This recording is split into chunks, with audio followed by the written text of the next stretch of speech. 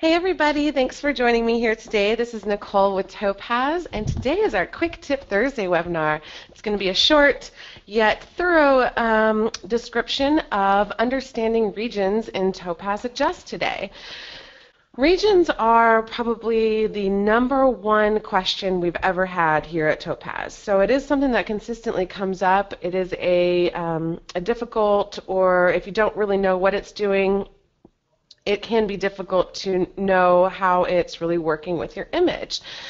And Topaz Adjust is one of our it is our most popular product, so we definitely want to make sure that you understand what's going on. And Adjust's ability to bring more local contrast and that dynamic exposure and dynamic range that we all love so much is made possible by the region slider, so it is very important. The slider determines how your adaptive exposure, which it works in conjunction with, is dispersed across the image. And the value of that slider is going to be determines that disbursement. So let's take a look and see how it really works. Here we go. All right, so if we took this image into Topaz Adjust, this is the original shot. Let me show you a couple different ways that the regions and adaptive exposure could be applied to it.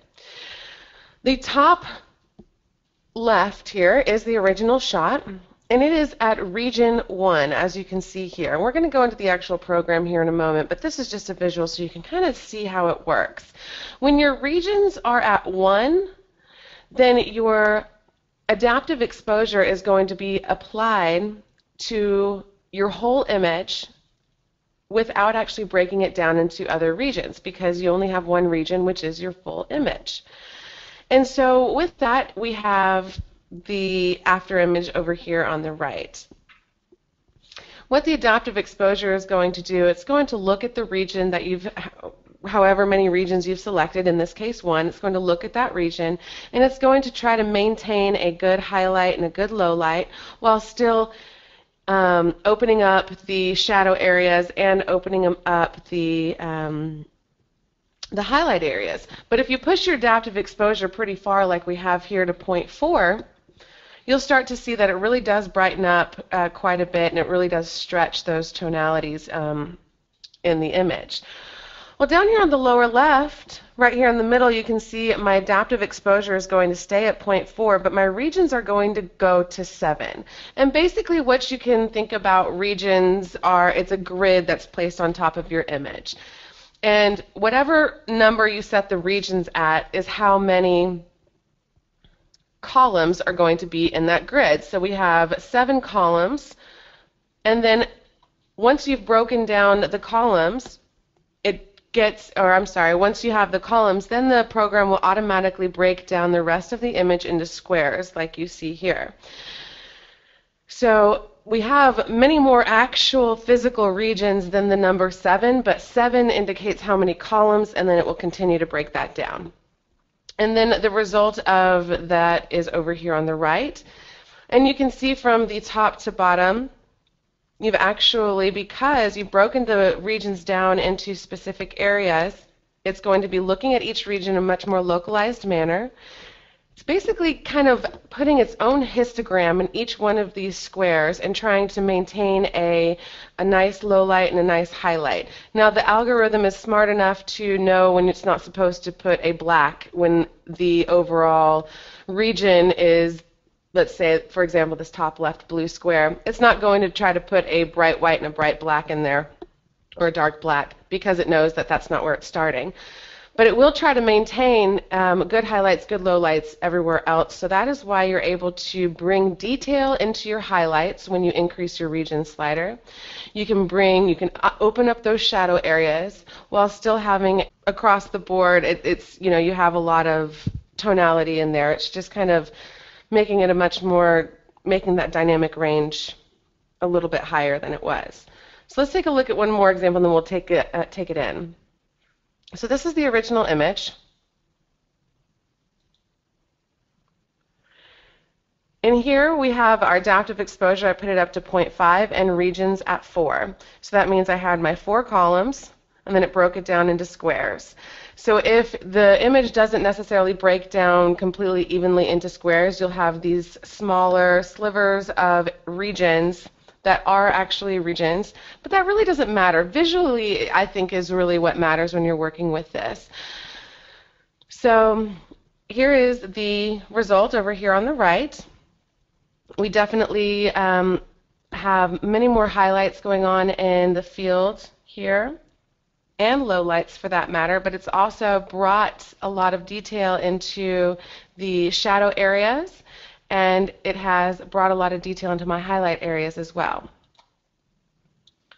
Now when we move into this one, this is when I left my adaptive exposure at the same at 0.5, and the only thing that was moved was the region slider, and we moved that to 40, which broke down my image into 40 columns across the long side, and then it broke it from there down into squares. So just that square grid is placed on top. And over here on the right, you can see just how different it is from when the regions are at 4 versus 40. Because each one of these tiny squares is a region, it's looking at each one of these little areas and trying to maintain a good highlight, so it's going to really bring out some of that, it's really going to bring out some shadow detail. It's really going to bring that detail into the highlights and just get a much more higher dynamic range with this one image. So let's go ahead and play with this really quickly, and then I'll take a couple of your questions. I hope that kind of gives you a visual of how that region slider is applied and how the regions are actually selected or broken down. Let's take this image into Adjust. The greatest thing about this adaptive exposure and regions technology is it allows us to get so many different types of looks very quickly, and then when we actually take in the details, the color, the noise, the curve enhancements, local adjustments, all these other finishing touches, you can really get some beautiful effects very quickly. So let's just look at this image, these top two sliders. It's going to be in our adaptive tab here. I'm going to take my regions down to 1 and just take my adaptive exposure up. So when my regions are at 1, it's looking at my whole image as one region. And you can see I can take this way up, and it's going to try to maintain a good highlight and a good shadow area, but still open up certain shadow areas and maintain detail. But it does brighten up those lighter areas. If I take my regions up to 2, just from 1 to 2 makes a huge difference. Because now instead of looking at the whole image, it's looking at it's broken into the 2 columns, and it's probably looking at 4 different actual regions and making a much more local exposure adjustment, blending it together, maintaining those shadows and highlights. Now as I keep going up, this is a very high adaptive exposure, so I'll take that down. But as I keep going up, you can see it just continues to bring more and more local detail and tonality as I take that all the way up. Here's before, and here's after. And some of the looks that it allows us to create is really the cool part. Let me go into we'll go into the Vibrant collection, because there's a lot in here that I know that uses those adaptive and regions sliders. So you can start to really get these adjustment or these presets that will open up those dark areas, bring detail into your highlights, and maintain some good tonality there. Here's before, here's after. You can always tell when the regions sliders are up, because versus, let's say, I think probably the gritty one. Yes. So here you can tell, once you start to play with it, this gritty 1 preset, the region slider is going to be very, it's probably going to be 1, maybe 2, because there's not a lot of detail or tonality that's really coming into all of the texture here, where there is, when I take that region slider up, there definitely is a lot of detail that starts popping out into my highlights. So let's open this up, global adjustments, adaptive exposure, and yes, it's at 1. Versus when it's at, let's say, 20, and my adaptive exposure goes up, you start to really see all of that texture and tonality come through. And if you're unaware, this is not the only program that has adaptive exposure and regions technology, so we'll just pop this into Topaz Black and White Effects 2 real quick, just so you see that this technology is also within the conversion area of our Black and White Effects 2. If you just open up the adaptive exposure, I'll take my regions down to 1, adaptive exposure all the way up here, and then same idea. So you can get some very interesting black and white conversions as well using Topaz Black and White Effects because of this adaptive exposure and regions technology that works together. I hope that gives you a much better understanding of the region slider and how it really works with your image. Thank you so much for joining us. If you can stick around for questions, I'm happy to stick around with you. So let's see what questions we have coming through. David says, why wouldn't the maximum number of regions give the best results? It's just dependent upon what you are trying to achieve, because the regions will help you achieve a certain look versus necessarily better or worse. I hope that makes sense. So you can, let's go into Adjust to work with this. You can set it at a very high regions number and just work with adaptive exposure a tiny bit, and you can usually get some great results, but you start to achieve a certain more HDR, a pseudo HDR type of feel about it. You also, and that's because it's starting to open up that dynamic range in a way that your shadows here are starting to maintain their detail and open up over here on the right. The highlights are actually showing more of their detail and closing up a little. That clipping is being helped.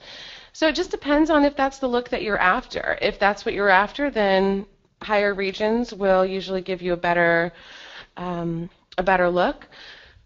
If that's not the look you're after, if you're more interested in maybe just having a little bit more subtle, so maybe something where regions are at 6, still have that adaptive exposure coming up, so you get a lot of that pushing and the pulling of the highlights and shadows. But it's not all trying to kind of take it to the same tonality as much as it would be if you take your regions all the way up. So it really just depends on what you're after. Carla says, why wouldn't you choose the region slider first and then follow with the adaptive exposure? And Carla, the region slider, if the adaptive exposure is not up at all, then regions won't do anything. It's not affecting your image because this tells how to disperse the adjustment of the adaptive exposure. So if you want to just even take it up a little, you can do that, not very much, and then work with it to see how it's affecting your image. More subtle effects with the adaptive exposure down. The adaptive exposure a little higher, you're going to start getting that more affected, stylized type of look. But you do have to work with that adaptive exposure first before the region sliders will actually show any sort of adjustment change. Mary says, does increasing detail using regions also introduce noise? In areas that are such as blue skies, skin, things that are smooth where you're not necessarily wanting to put in a lot of grunge, when you work with a high stylized look like this, it will look like you are adding noise or grungy detail, because you're adding a grungy detail affected look to that area. You can quickly solve it by taking your region sliders, your adaptive exposure down a little, maybe not having such a stylized effect. You can come into your details area and say process details independently, which will immediately smooth out and take away that grunge effect, but still give you that adaptive exposure adjustment and start to increase that dynamic range if that's what you're after without that grunge effect. Or you can come into your local adjustments and quickly brush it out of the areas that you might not want. So let's say I wanted this adaptive exposure, this kind of more grunge effect on everything except my chairs. I could come into my finish or my local adjustments, go into my brush out, work with my brush size. I'm going to leave it at 100% opacity so you really see it. This is the hardness slider. I'll leave that kind of right there. And then I'll keep my edge awareness all the way up, which means that my brush is detecting the edges based upon the color that the crosshairs of the middle of my brush are on. So as long as I leave the crosshairs on the blue or aqua of my chair and not the background, it's only going to affect my chairs. So you can see that over here in the lower right thumbnail for the mask, just how edge aware it really is. I can take away that grunge there in the middle of the chairs as well. There we go. And so here's before that.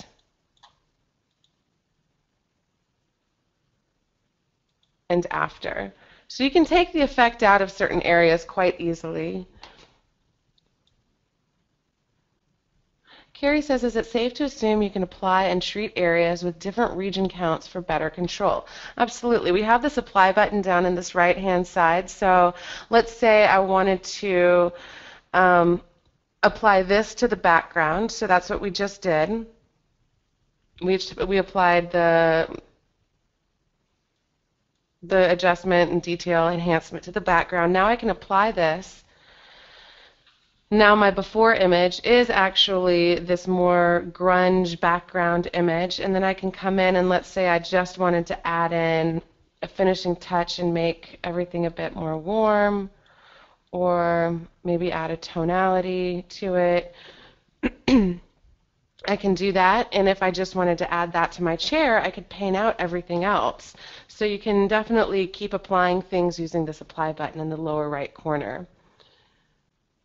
Alejandro says, what would be the difference between regions and details? The results look somehow similar. Well, the regions are specific to the exposure adjustments. So if I'm at 0.3, I move my regions around. Sure, currently the detail enhancement is attached to kind of that grunge effect that is being placed upon the image with my region slider. But I can come into my details and I can continue to add more strength to my details without affecting any more exposure. Detail boost is going to work on the really, really, really small texture detail, so that's going to start to go a little crazy for this image. But let's say I say process details independently. That's going to break up the exposure and detail relationship that is there by default to help create this kind of grunge or topaz effect. So I'll take that away. So now my details have not been worked on because of this region slider. The region slider is not going to create, no matter how far I push it, it's not going to create a grunge effect because I've disabled that part of the algorithm. But now I can come in and I can add just slight detail enhancement just to at least get a little detail popping if I want, without having to get that super, super grunged effect. So you just have a little bit more control of your detail with that detail slider. And the detail boost is really important to know about as well. All right, everybody, I think I've answered the majority of your questions. If I didn't, I'm very sorry. You can send them into, again, webinars@topazlabs.com. Take care, and hopefully we'll see you back for next week's Quick Tip Thursday. Bye, everyone.